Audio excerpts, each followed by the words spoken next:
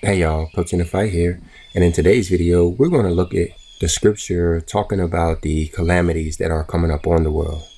If you've been following this channel, you realize that we have found text that links the polar shift with the end of the world as we know it. In other words, all of those catastrophic events that we hear about over in the book of Revelation chapter 8 and 9 and all of that will be caused by a polar shift. This shift in the Earth's magnetic field will cause all kinds of anomalies in the Earth, both seen and unseen. And in this video, we're going to be talking about both. I want to start over here looking at this X across America. Now, I'm sure you guys have seen this already, but I want to show you something here. You see how the X seems to point to this small town, Egypt, Kentucky, or something like that?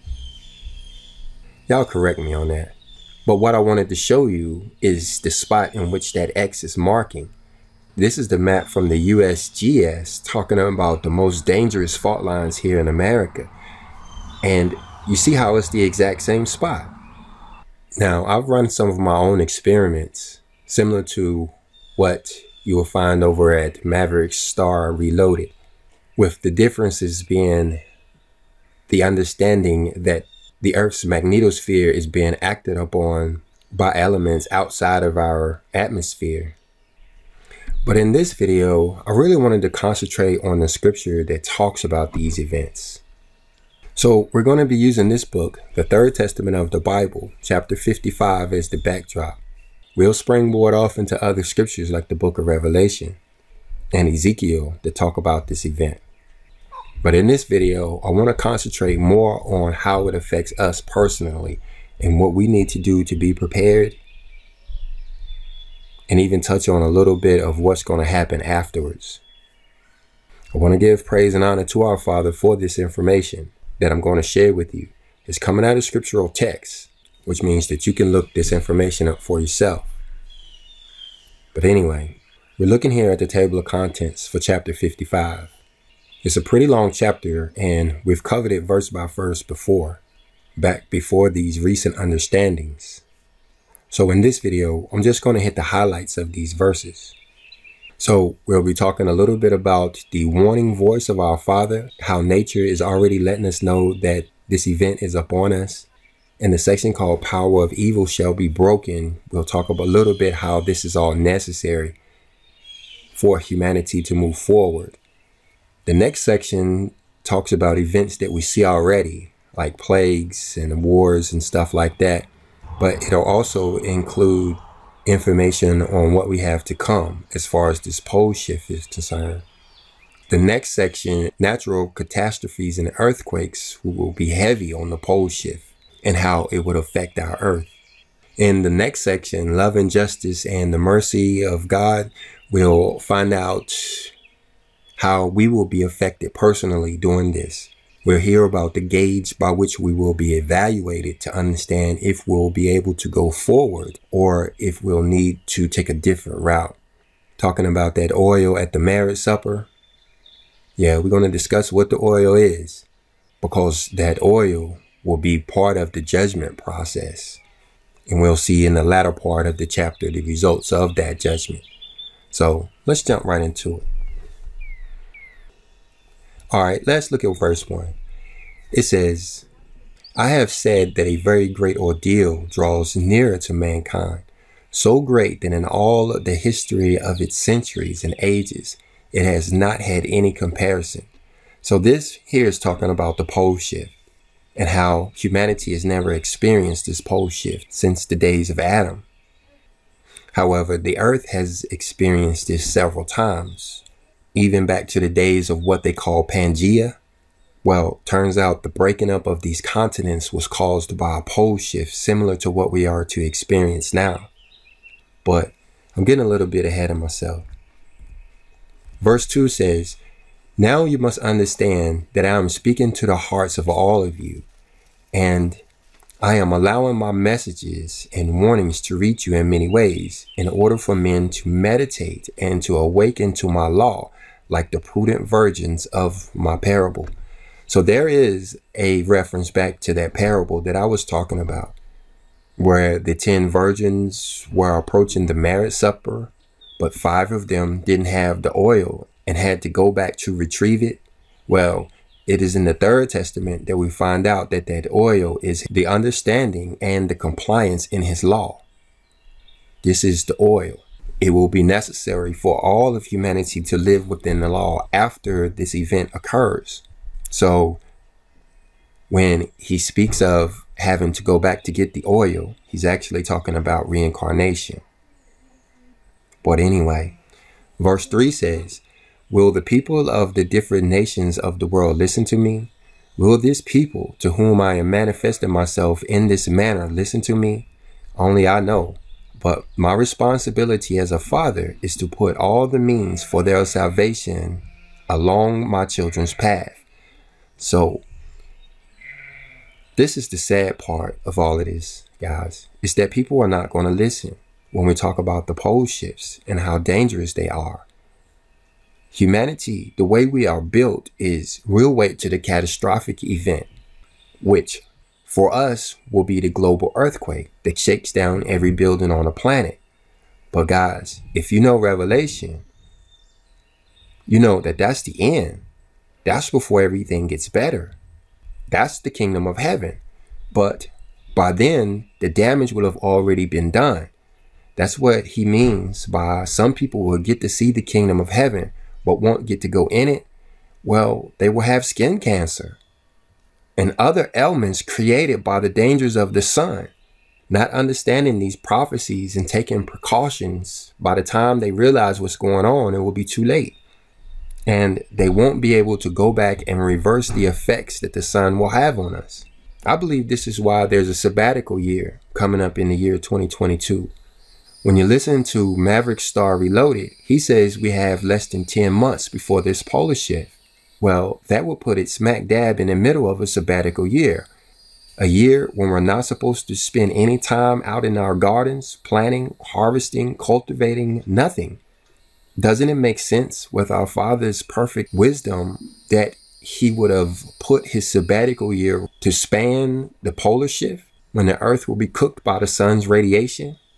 Well, turns out this sabbatical year, which starts in the fall of 2022, will be followed by the Jubilee year, which will start in the fall of 2023, ending in the fall of 2024, which corresponds to that X across America, which occurs on the first day of the first month in the year 2024.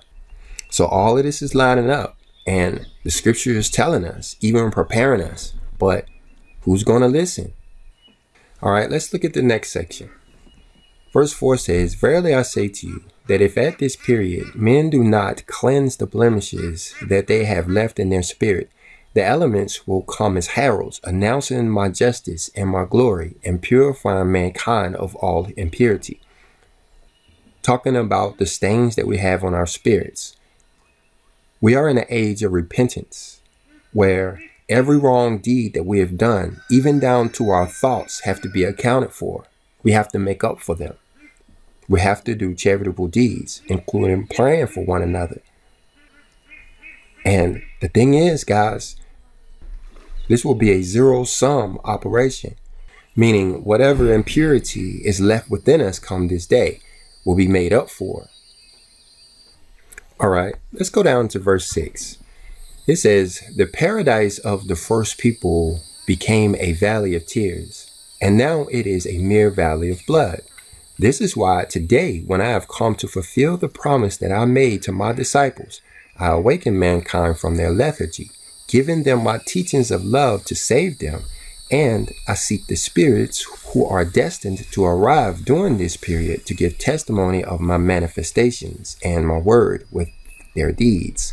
So here is, while you guys are hearing this, it's not so much for your edification, but it corresponds with our Father's plan and his will.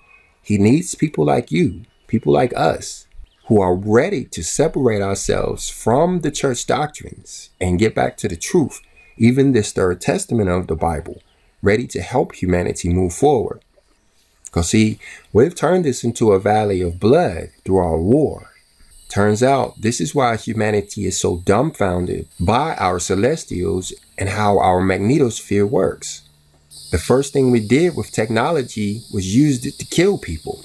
So our understanding of physics had to be limited, else we would have destroyed the planet by now. But anyway, look at verse 7. It says, when those chosen by me find themselves reunited round my law, the earth and the stars will be shaken, and in the sky there will be signs, because at that instant the voice of the divine spirit, surrounded by the spirits of the just, of the prophets and the martyrs, will judge the spiritual and material realm. Now, it is my understanding that those chosen by me, by that I believe he's talking about those who are chosen to actually help humanity through this tough time. It says when they are reunited round the law. And I believe that that started in 2015, when it seems like that vibrating echo of the trumpet went throughout the world, calling many people back to his law. Well, what we're understanding here is that when these people get reunited round the law, that's when we're going to see this shaking. But notice how it says the earth and the stars will be shaken. So how do you make the stars shake? Think about that for a moment. We're used to earthquakes, but have we ever seen a star quake? Well, as far as we know, the stars only move because the earth moves. So we're talking about that much earth movement that it appears that the stars are shaking? A polar shift is more than capable of doing that, guys. In fact, that's what I believe Revelation chapter 8 and verse 12 is talking about. When he says a third part of the day and a third part of the night won't be seen, that's 8 hours that's disappearing. How else could we lose 8 hours? That could only happen if the earth was to rotate 120 degrees faster in 24 hours than it normally would. So we're looking at this experiment that we were talking about earlier, and you can see how these 8 hours disappear. I'm going to start it here as the pole shift is about to occur, and you see there's a jump. That's about 120 degrees, which will correspond to 8 hours. But notice that this is the fourth angel sounding. These signs will be necessary, guys. Many people will see these signs and will get out of the sun and start protecting themselves and get back to the law and reading the covenant, which I should point out is the book of Exodus chapter 20 through chapter 23. Those are 4 chapters that make up the law, not the entire Bible, guys.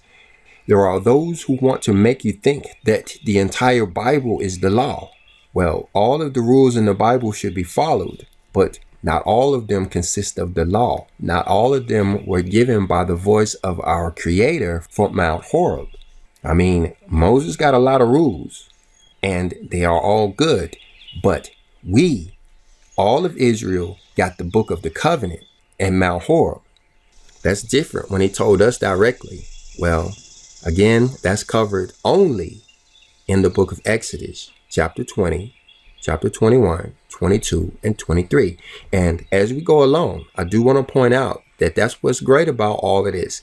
We have a lot of information from these texts that we're finding here in the end times, but they all are consistent and they all point us back to the beginning, all back to what we learned from the beginning. We aren't receiving any new rules here, guys. We're just receiving new understanding of the importance of the old rules. Then notice in that verse right there how it says we'll judge by the material and the spiritual realm. This is part of what humanity is going to go through. This is the big change, guys, but it's going to talk about that more. So let's go on. All right, let's jump all the way down to verse 15. It says, the day the waters cease to cover the earth, I caused the rainbow of peace to shine in the heavens as a sign of the pact God had established with man. So this is referring back to the last time an event like this happened on the earth. This is what we call an extinction level event, where more than 75% of all life on the planet will cease to exist. That's talking about bugs, roaches, everything is going away. Just like before, there was a rainbow. Well, the rainbow this time will be the new covenant. guys. That's the symbol of the rainbow, the symbol of the covenant. Well, this time it won't be a material rainbow that we'll see with our eyes. It'll be a spiritual rainbow that we'll feel in our heart. Verse 16 says, I tell you now, you humanity of the third era, that you are the same ones who passed through the ordeals in which you are purified. You are soon to experience new chaos. Now, this again is referring to reincarnation. This is some truly deep stuff, guys. He's saying that the children of Cain has been reincarnated into this time to be purified during this pole shift. That's definitely something to think about. Verse 17 says, but I come to protect the people instructed by me and humanity in general, to whom I have made myself known in this time. Listen, my children, here is the ark. Enter, I invite you. All right, so look around. If anybody's asleep, we need to wake them up right now, because he's talking about the ark. This is how we are to get across these new floodwaters. It's not going to be a wooden boat. However, these guys have been building on this ark for almost 7 years now, I promise you. Verse 18 says, for you, O Israel, the ark is the practice of my law. And all who fulfill my commandments in the most perilous and bitter days will find themselves within the ark, strong and feeling protected by the mantle of my love. Now, he's going to get a little bit technical here. And if you're not paying particularly close attention, you may miss it. You see how right here he says, for you, O Israel, the ark is the practice of the law. And I say it again. That's Exodus chapter 20 through 23. Go all the way to 24 verse 7 if you want a little more context. But for Israel, practicing of the law is essential to being within the ark here. Notice he said he's in the ark, feeling strong and protected by my love. But then look at verse 19. It says, and to all of this humanity, I say again, the ark is my law of love. All who practice love and charity with their fellow man and with themselves will be saved. So here is the ark for the rest of humanity. Those who are not practicing the law right now, especially those who find themselves in these religions of today. Talking about those unwise virgins. Well, are they completely lost to the floodwaters? No, what it's saying here, and I stress you guys need to pay attention. Through love and charity can they also survive. In other words, if you found yourself one of these round and white stones that's talked about in the book called The Shepherd of Hermas, you got to start practicing love and charity to make up for the time lost not practicing his law. And just so you can understand why this is so important, guys, these people in this group right here in 19, y'all got all of the possessions of the world. Y'all still have spending power that y'all can use to help these people in verse 18, because the people in verse 18 have given up on the world already. And most of them can be identified by their impoverished state. So while they may have the know-how to survive what's coming, they may not have the resources to do what's necessary to survive. While the people in 19 don't understand the law yet and need some help there, but they may have a way of getting food or a tractor or something like that. So it's necessary that these two groups work together to get in and or on this ark. This is important stuff, guys. We've covered this in many videos. Ask questions in the comment section if you have them. None of this stuff is particularly hard. It's just not common knowledge. So let's go on. Verse 20 says, I have always given you time to prepare and appointed the means for your salvation. Before sending my justice to receive an accounting from you at the end of an era or a phase, I have shown you my love, warning you and exhorted you to repentance, reform, and the good. So what this is talking about, if you look back in the days of Noah, Noah wasn't the only one who got the warning that this flood was coming. He was the only one that hearken to the message. Well, that's the case that we're in now. Everybody is getting this warning, but how many people are listening to it and being exhorted to this state of repentance? Repentance is necessary, guys. That's why you hear them singing the songs. It's all about repentance. It's all about repentance. Those are those stains, guys. Nevertheless, at the hour of justice, I have never presented myself to ask you if you have yet repented, or if you have prepared yourself, or whether you remain submerged in disobedience and evil. Now, this one right here, guys, you want to stop and pay some attention to. Look what it's saying here. There is a such thing called a judgment day. Yeah, sure, we're in the judgment period now, where we're given the opportunity to repent for our past deeds. Get some of this blood off our hands, if you know what I mean. But that's up to us. It's our choice. We are within our free will to be repentant in this time period or not. And if you look around, most people are not. Well, that corresponds with what he's saying here. He's saying, at the hour of justice, I have never presented myself to ask you, have you yet repented? Meaning, okay, so we're at the point of justice. He's not going to come down and ask us where we're at in our repentant state at that point. It's like we will all be at a starting point there. This is what the Hopi are talking about with that red star. This is what I believe the Messiah was talking about when he said we will see the sign of the Son of Man in the sky. Many of the people will wake up at that moment, some to remorse and some to shame. But it is at that time will we be tested. See right here, it won't be whether we have prepared ourselves or whether we are in disobedience and evil. Many people on that very day will still be submerged in disobedience and evil. But when they see that sign in the sky, they're going to get repentant. But the important thing to understand here is they're not going to be judged based on their past deeds at that point. So if we're arriving at the marriage supper, he's not going to ask us how long have we had the oil or where did we get the oil from. The only question will be whether we have oil or not. And if we are somehow able to get some oil out of those wise virgins, we'll be allowed into the marriage supper. Well, to that, I say welcome to the Coach in the Fight channel. We're pouring oil out like water over here. My justice has arrived at the appointed time, and he who has known to build his ark on time has been saved, while he who responded with ridicule and did nothing for his salvation when the hour of justice was announced had to perish. So this, guys, is why we're doing this.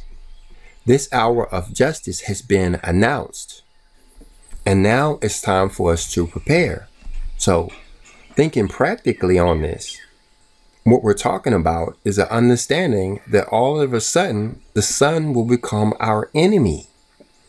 But when we go and try to tell people this, many of them are going to laugh or say they already know and they ain't really worried about it. And this is what we were talking about earlier.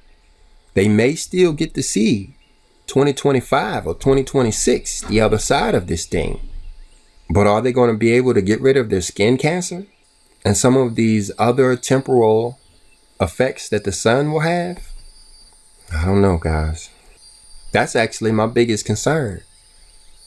All of a sudden, Revelation chapter 7, verse 16 makes perfect sense. As he's talking about the 144,000 and that multitude that no man can number, it's saying how one of the things he's doing to protect them is not letting the sun shine on them or receiving any heat. This is what obedience to the law does for us. The example we was given in the book of Exodus was that after keeping the Passover, a pillar in the form of a cloud during the day and fire at night led these people through the wilderness, escaping war, finding water, food, and everything they needed, all while them not understanding that they were in danger in the first place and was even complaining about it. Well, that's the case we'll find ourselves in now. People who already have the law, people who already have the oil, will be led away from the sun and away from the heat, some of which will be complaining. Why do we have to live in the country? If you think you're hearing wisdom or knowledge, it's coming from this scripture. Now, let's drop down here in a section called "The power of evil shall be broken." Let's drop all the way down to verse 25, which says, "But before my kingdom is established, I will have to battle evil, for it is necessary that I wage war and destroy all evil to give you the peace of my spirit." Now, this is the net effect on the world. Guys, this is why it will be an extinction level event, is because it's necessary to destroy all evil. But the good part in all of this is this why we will have a kingdom of heaven at all. We're always telling you how in the kingdom of heaven there will be no war, there will be no hatred, there will be no sin, there will be no sicknesses or illnesses, not even death will have an effect on humanity during this time. Well, none of this could be possible, guys, if there was still evil in the world. A lot of this comes with knowledge of a higher understanding of what's really going on here. And if there are still those who have a desire to kill each other, they will use this higher understandings to do just that. So it is necessary to remove all evil from the world before we can have this kingdom of peace that he talks about. Verse 27 says that a new world is in preparation. The new generations are about to arrive. But before that occurs, it is necessary to separate the hungry wolves so that they do not prey on the sheep. All right, let's drop all the way down to verse 29. It says, "But the hour of the conscience approaches. It is the same as if you would say that the day of the Lord or his judgment is about to take place. Then shame will rise in some and remorse in others." So this is what will happen. This is the Great Awakening. This is the day of the Lord. This is that event that's going to change humanity. See, what we learn is that when humanity goes through this pole shift, when the world goes through this pole shift, this reversed electromagnetic field will have a change on certain species on the planet. It talks about how some creatures will become violent and some will become peaceful. I think this is why we're given the example of the locust so much in the Bible. Even though other scripture says many of the animals will rise up, some we don't even recognize will come out of the woods, but it talks primarily about locusts. And I personally believe that the reason why we hear about the locusts is because we can get an understanding that we don't understand what's going on. In other words, we know that something is triggering these grasshoppers to turn into locusts, but we don't know what it is. Well, when you put two and two together, we find out that it is these electromagnetic fields that's having an action on these locusts and changing them from peaceful critters to violent, destructive animals. And it's not just going to be the bugs, it's going to be the mammals and even the people too. Well, when this happens, as far as we're concerned, humans, this is going to be the hour of the conscious. The time in which our conscious, which is otherwise beat down and kept suppressed, this changes at the end of the pole shift. And when it happens, humanity will be awakened. But look right here where it says some will arise to shame, while others will arise to remorse. And the difference is that the shameful people, they're going to get mad. They're going to get angry. They're going to blaspheme. While the remorseful people, they're going to get right. They're going to regret their actions and try to correct them. But anyway, all right, look at verse 30. It says, "Those who listen to that inner voice, burning and inflexible, will feel within them the fire that devours." See, this too, guys, you remember the book of Revelation talks about voices. This is the voice that he's talking about. This voice that's going to be coming from within is actually going to be our conscious. But there's some scripture that imply that we're going to get questioned on this voice. Like somehow some of us are going to get led down to the municipalities and have to stand before the judge and confess that we're actually hearing these voices, while others will deny that they're hearing the voice. Well, This is what the Messiah means when he says that if you deny him before man, he will deny you. So when you start hearing these voices, understand where they're coming from. They're not aliens. Ain't no such thing as aliens, guys. These are spirit beings living on these stars, interacting with man on a spirit to spirit level. They're using that idea of aliens to trick us, guys. Like I said, there are no such thing as aliens.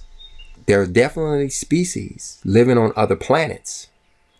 They may be humanoid, they may look like us, or they may look like something else, but they have bodies and they're on three-dimensional space like we are on other planets in the universe and outside of our universe. But, guys, E equals MC squared means they can never get here. They tell us that these planets are millions and millions of light years away. Well, that means that even if they were traveling at the speed of light, it would take them 1,000,000 years to get here, and because they have a mass, there's no way they can even approach the speed of light. So, whereas there may be life on other planets, there's no way they're going to get in a material ship and fly here. Whereas what the scripture really refers to, and what the Hopi really was referring to, and all the ancient pictograph was really pointing to, was the spiritual beings that dwells on each and every one of those stars up there. We learn in the text, the Third Testament, no doubt, that when we look at a star, no matter how distant, far, how many there are, every planet up there, every rock up there has some type of life on it. Spiritual life, that is, not material life. And they are interacting with us and helping us spiritually. But since man doesn't want to recognize anything spiritual, he calls them aliens, and trying to make us scared of our spiritual brothers and our Father's plan for our salvation. But anyway, let's go on. Notice in verse 31 how it's saying that those who cause this problem are going to get the worst of it. I don't know who it is that lives in that spot right there, but I would move. The way it appears to me, America could actually start looking like this that we see in the U.S. Navy map of future America. There's your X across America, guys. Maybe I should put all three pictures on top of each other. As past, present, and future. But anyway, let's go on. Verse 32 is real deep. It says, "It is necessary for an instant the heavens be closed to all, and that they reopen only when from the earth comes up a single cry, recognizing that the Father of all things is one only." So this is deep for me, guys, because it gets into the timing. And you know me, I love numbers. But here they're saying there's some separation between these catastrophic events and this cry that is necessary for the change of humanity. I mean, at first, I was thinking that the pole shift, at least the worst parts of the event, would occur simultaneously with the start of the kingdom of heaven, meaning everything was going to happen right there around 2024-ish. But after evaluating this verse and thinking on the other verses, it's like the bad stuff happens first, and then there's a period of time where heaven is closed and humanity is struggling, trying to make it back on its feet, before we all realize that there's only one hope for us, and that is our Father. And our uniform cry will trigger this change in the twinkling of an eye. Now, it's important to understand, somehow man creates this thing. I got all kinds of ideas. Nuclear wars. Who knows what CERN's truly doing over there? And I hear that China, who plans to build a hydrogen collider many, many times bigger than CERN, is already testing fusion reactors. Now, I know you know about nuclear power, guys, and how it runs many of our homes, but that's fission. That's easy. The sun runs on fusion. That's different. But they already have reactors and are running experiments. So who knows what could actually trigger these events? But notice in verse 36, he says, I shall permit the hand of man to carry out destruction, death, and war, but only to a certain point. Beyond that limit, the depravity, the obfuscation, and the ambition of men shall not pass.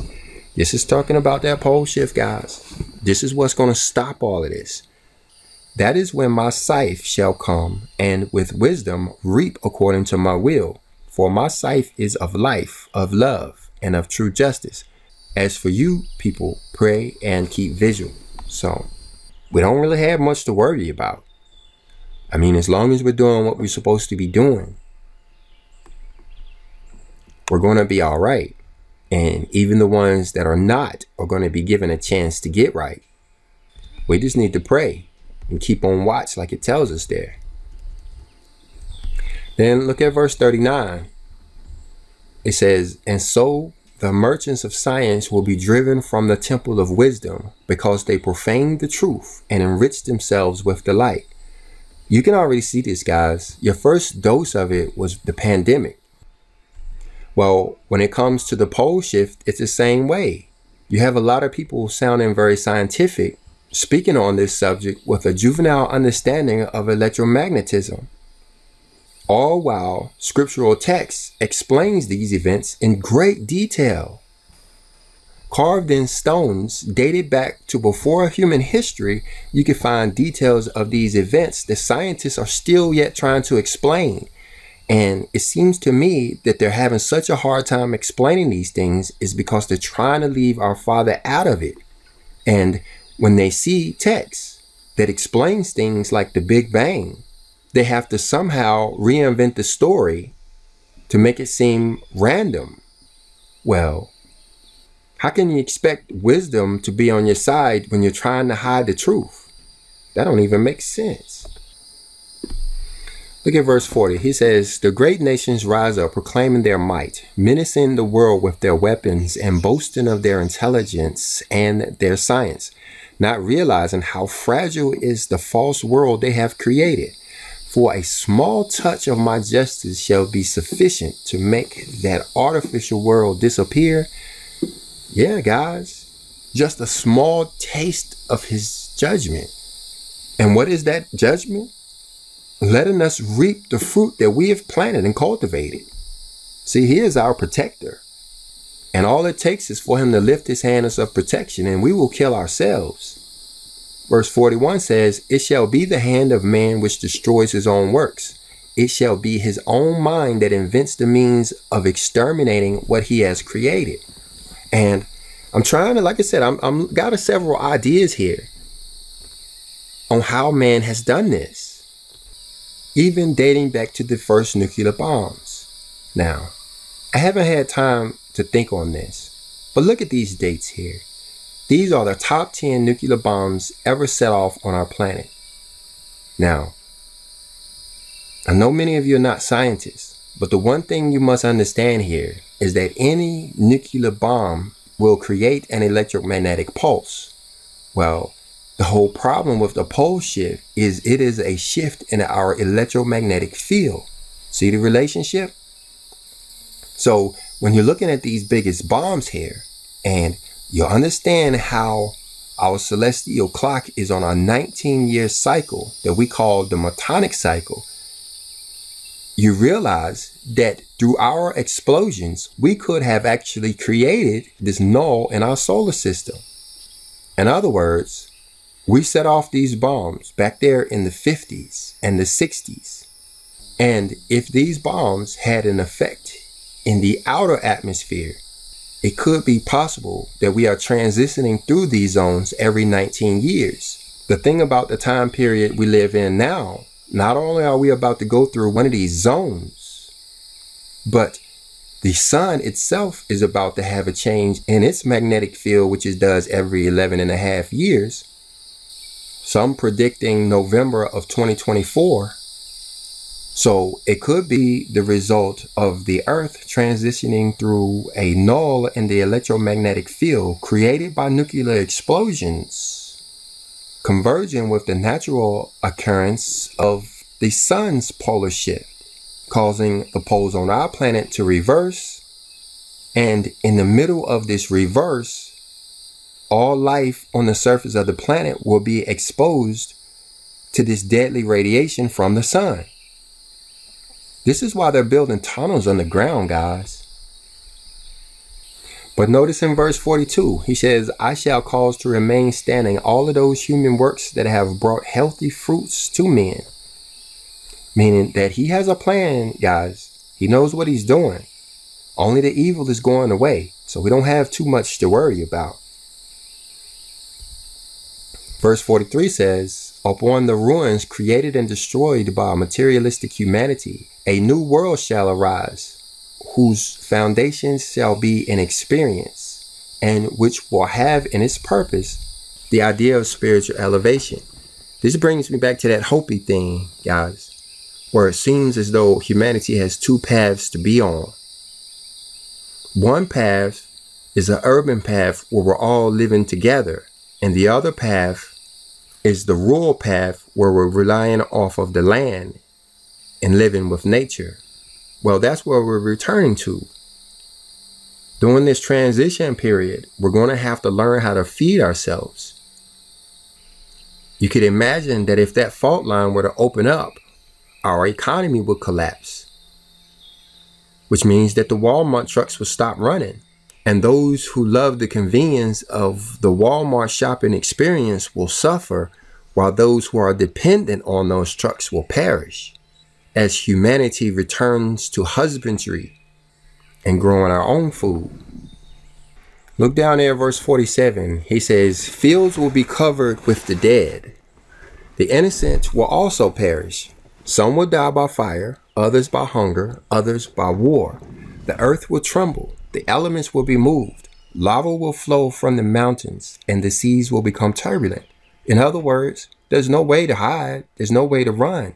We have only one arc to survive this. We talked about it earlier. It is the practice of the law, the book of the covenant.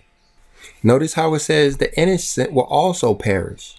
These are people who, thinking that they did no wrong in this life, would have not done necessary to make up for things they did in previous lives.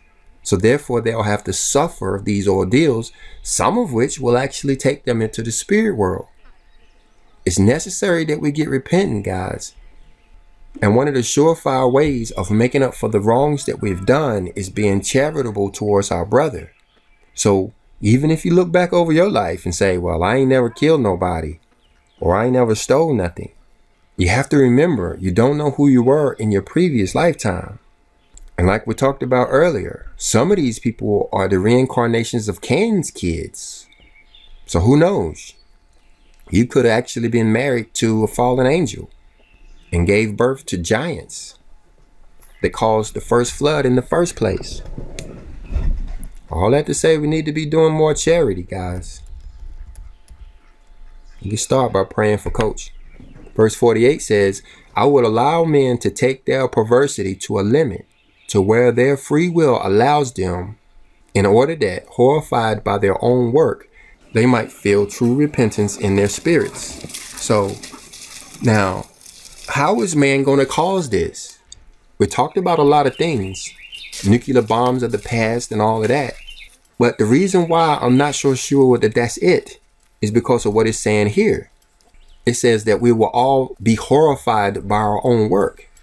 And if this is caused by some event that we did back in 1961, there will be many people debating and arguing on why it actually happened in the first place. So I'm thinking that there got to be something that man's going to do in the future that's going to cause this, so that we can make a direct relationship to it. And it keeps pointing back to war. So my first idea for the cause of this pole shift would be a nuclear explosion, particularly an EMP in the upper atmosphere at the exact wrong time of the year.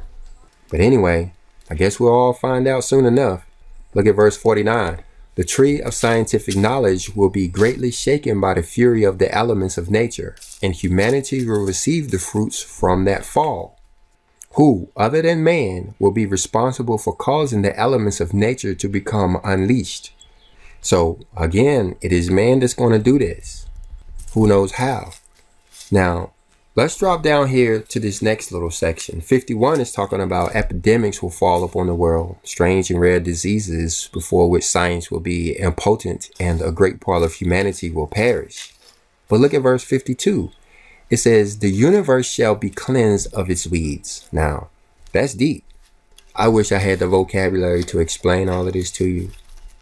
A lot of this I'm just now understanding myself within the last few weeks.